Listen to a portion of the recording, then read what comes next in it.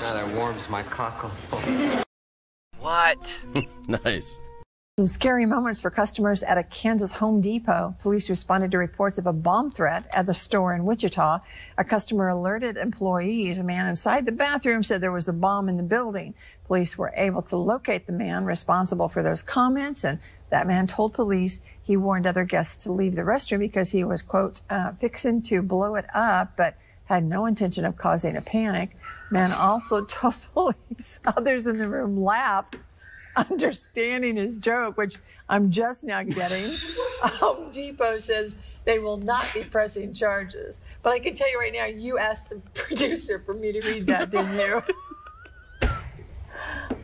To Ethan now, please. No. I feel much better now. This no phrasing thing is killing me.